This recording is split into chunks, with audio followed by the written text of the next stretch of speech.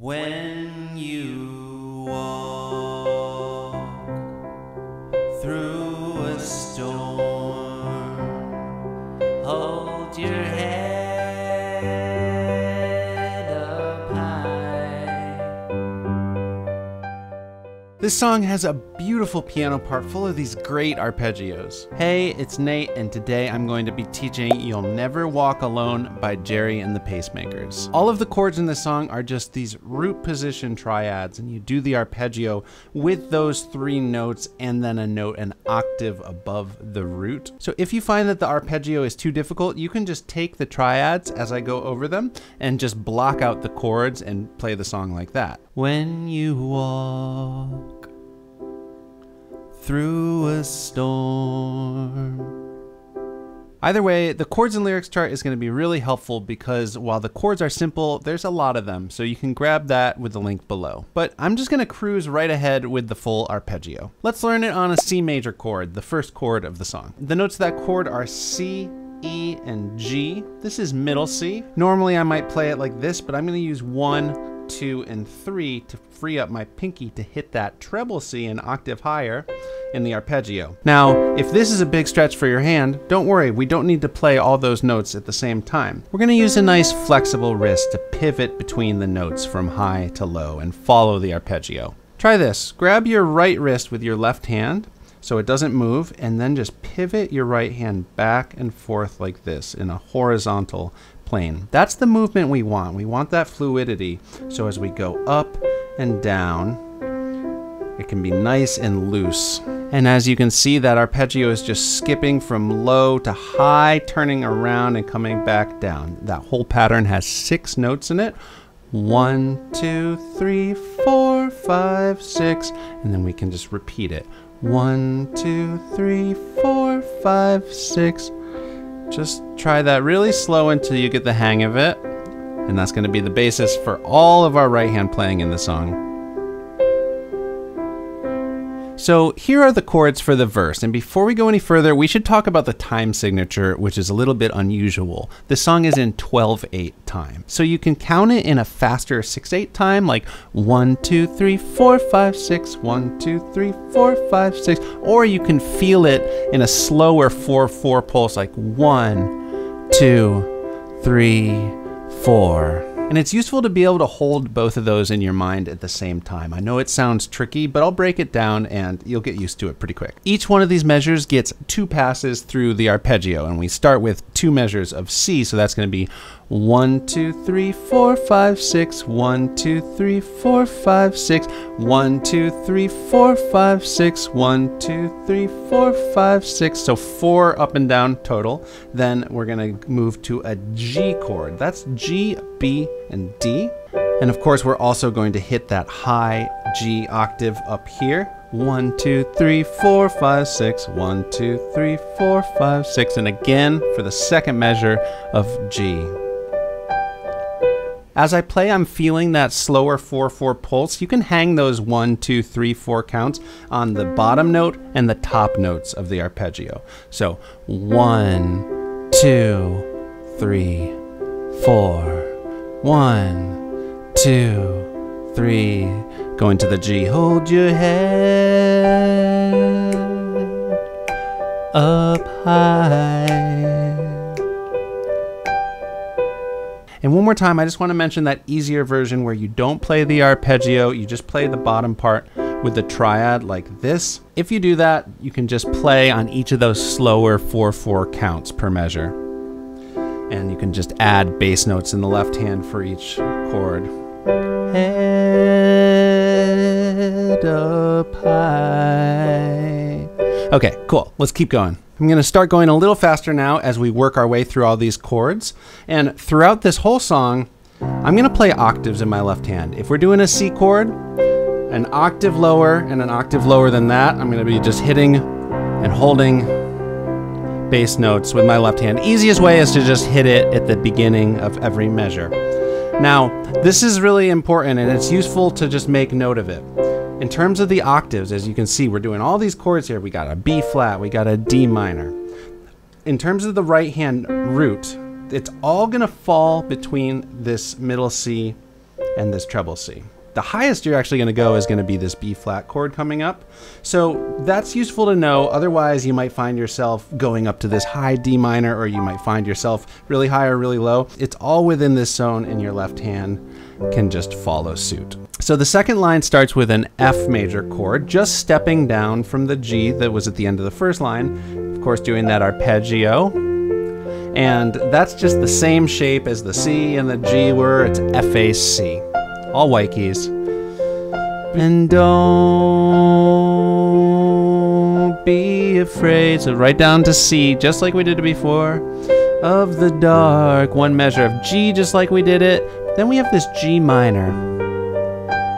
So of course it's just one measure 2 times up and down the pattern, and we took that B and made it a B flat. It's a nice chord change there. Next line, we've got a D minor. Once again, all white keys, D, F, A, with the high octave there. At the end of a storm. So we're going all the way up here to a B flat. Like I said, that's the highest chord we're gonna have. And it's B flat, D, and F here with that high B flat octave. And then 2 chords here that we've already done. There's a golden sky and okay. In this line, we have a couple of measures here where there are 2 chords crammed in to the same measure. So here we've got a B flat chord, just like we did it, down to an A minor chord, all white keys, A, C, E. And the measure is divided in half, so it's going to be just one time up and down the arpeggio for each one, or if you're thinking with the 6/8 pulse, 1, 2, 3, 4, 5, 6, 1, 2, 3, 4, 5, 6. Then we've got a G minor, just like we did it, F, just like we did it. And the sweet silver song of a lark. So here we have this E major chord. That's going to be E, G sharp, B with the high E. And that's a full measure, so 2 times up and down the pattern. And then finally, as the final chord here, we have this C7. So this is the first time the arpeggio is going to deviate a little bit. Here's what I hear.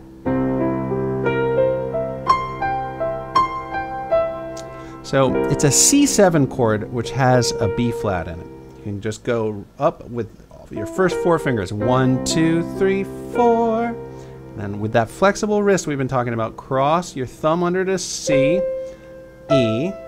So we're kind of starting a new octave of C arpeggio there. Then you're going to leap up to the octave, skipping that G there.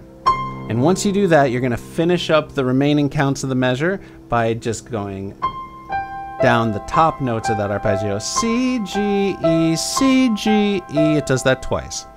1, 2, 3, 4, 5, 6. 1, 2, 3, 4, 5, 6. And I want to say you could totally skip that B flat and just do C, E, G, C, E, G, and coming down. That might be a little easier. I'm going to use the B flat though. All right, I'm going to keep cruising along. We're going to learn the pre-chorus, then the chorus. And don't worry, I am going to play a full cover at the end so you can see how everything we're talking about fits together. But there's a couple of things I want to mention real quick before we get to the next section. You might find as you're learning this song that you're getting the hang of the arpeggio, but then every time you have a chord change, there's this silence and this awkward finding the next chord. So a couple of things. First, the sustain pedal is going to be really key in this song. It really smooths that arpeggio out.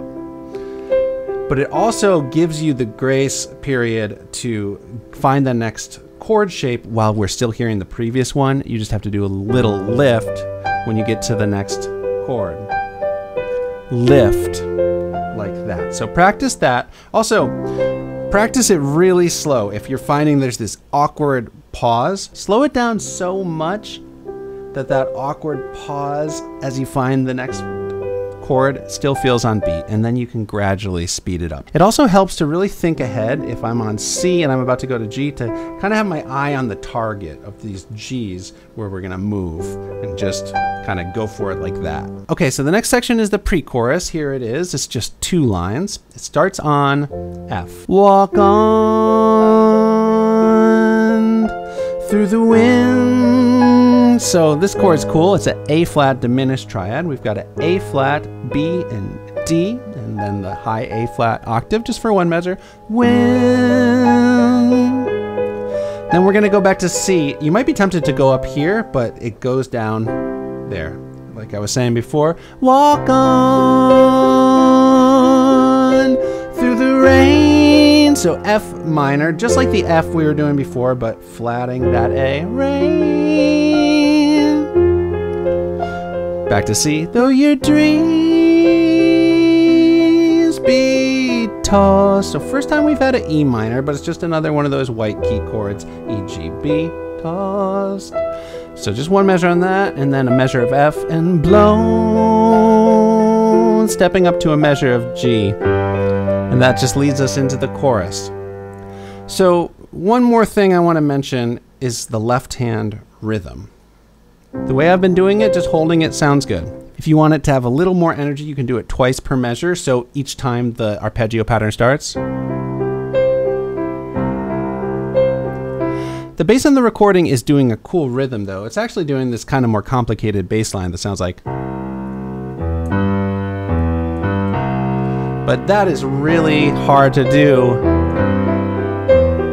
with the right hand piano, especially if singing, so I'm not going to be worrying about that, but we can capture some of that rhythm by doing something like this.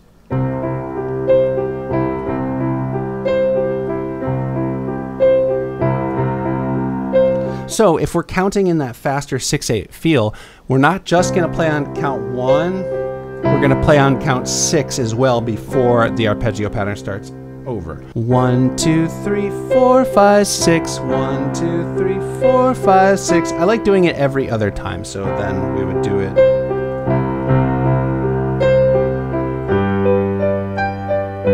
So from here on out, I'm going to play the left hand like that. All right, let's do the chorus. Here's that. There are a number of chords here that appear for the first time. It starts out with a measure of C, as we've been doing it.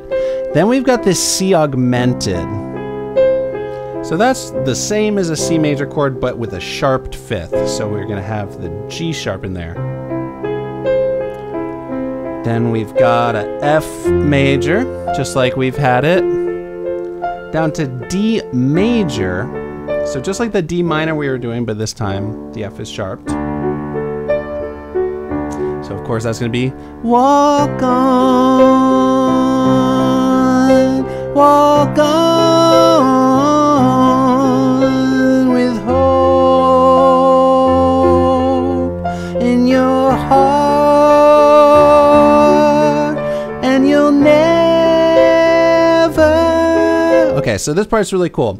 Once again, we have 2 chords crammed into the same measure, so it's just 1, 2, 3, 4, 5, 6 on the C before starting another arpeggio round with the C augmented over E. So C augmented just like we did it a second ago, but the bass note is changing to E. C augmented over E. Never.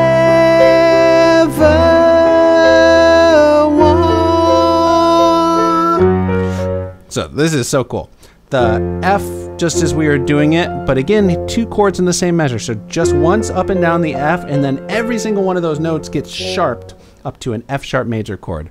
F sharp, A sharp, C sharp with the F sharp octave. Alone. So then we've got the E minor, and we've got a full measure of that. So 2 times through the pattern up to G.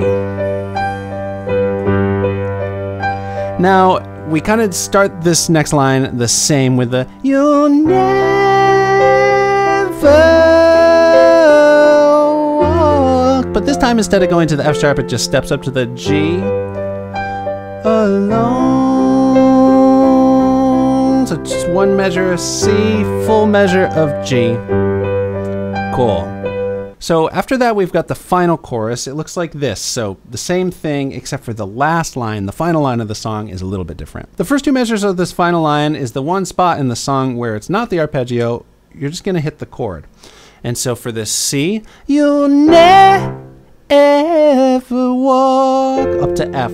So you kind of hit that C and then let it be silent. And the length of the measure is the same as it would be, but you just kind of sing in that space. ever walk, up to F, again just blocking it out, F, A, C. Then for this G7 chord, we're going to keep our right hand thumb on F, but these fingers are going to step up, and we're going to essentially with these three fingers play a G major chord, but we're keeping that F there, and of course the left hand's going to go up to a G bass note. So you'll never walk alone. So just on that second to last measure there, the F, we just return to the arpeggio pattern. So twice up and down. Last measure of the song.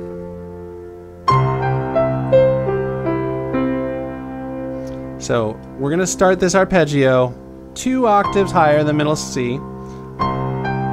Just go top, down, down, and then when you get to this treble C here, you're gonna cross your third finger. Again, just keep that loose wrist and finish. So just all the notes of the C major chord in 2 octaves.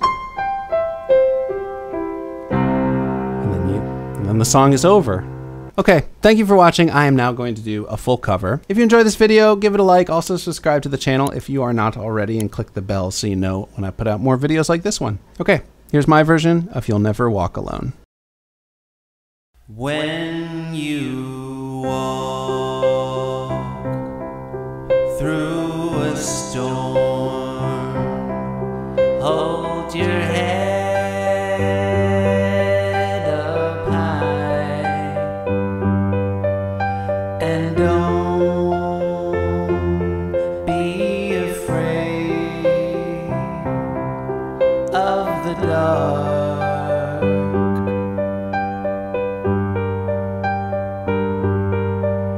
At the end of a storm, there's a golden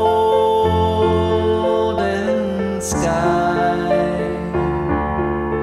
and a sweet silver song of a lark.